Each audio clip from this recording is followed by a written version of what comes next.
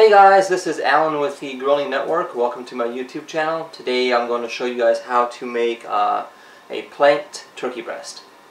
Alright, one of my favorite cedar planks to use are those from Nature's Choice. Larry was kind enough to pre-drill these holes for me, and the purpose of that is for you to put seasonings in there. And what we're going to do is I'm going to take some garlic cloves, I'm going to mash them, and then stuff them in the holes. And this will also add an extra flavoring for when I'm cooking the turkey. Welcome back, guys. What we're going to do now is I'm going to inject the turkey breast with a Creole garlic butter injector. And you want to do this every square inch. So just poke it in, and as you're injecting, kind of jiggle it and pull out. So again, just push it in and whoops. And the turkey just plumps right up. Okay guys, I went ahead and finished injecting the turkey, and we're going to go ahead and apply just a basic dry rub on it. I'm just going to sprinkle a little bit over that just to add a little bit of a flavor. Nothing too much. And what we're going to do now is we're going to go ahead and chop up the garlic and prep the plank. Hey guys, welcome back. The cedar plank that I have here, I've been pre-soaking it for about 2 hours now.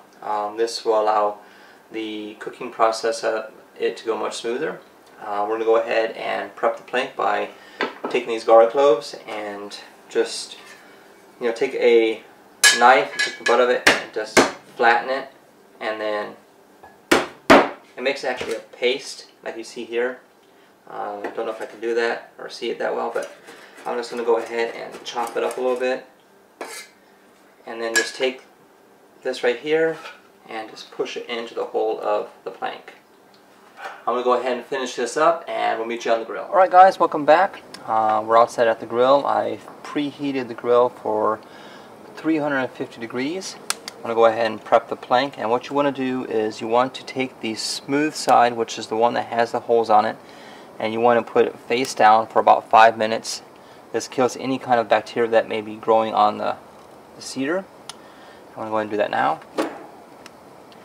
Again, just let it cook for about 5 minutes. You'll hear it pop, that's okay. We'll check back then, and we'll flip it over, and we'll go ahead and lay the turkey breast on top. Alright guys, we've been cooking for about an hour now. It's got a nice golden brown. I can smell the cedar. I'm going to go ahead and take it inside, and we're going to let it rest for a while. I'm actually going to wrap it in aluminum foil and let it rest for about a half an hour to an hour, and then that way all the juices permeate back throughout the meat, and we'll see you back inside. Alright guys, welcome back. I've just finished unwrapping the aluminum foil on this turkey breast. It was wrapped for about an hour, and it is still extremely warm.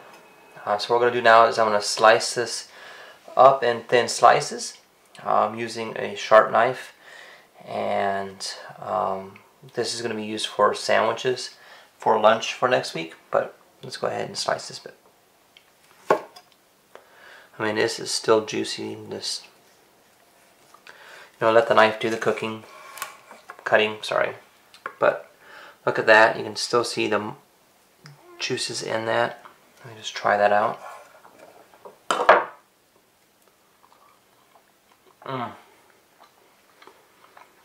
It's very moist. I'm going to love this on my sandwiches.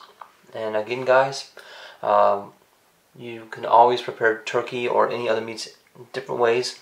Planking is just another way, and it's something that I've loved doing and fell in love with it. So until next time, it's good cooking.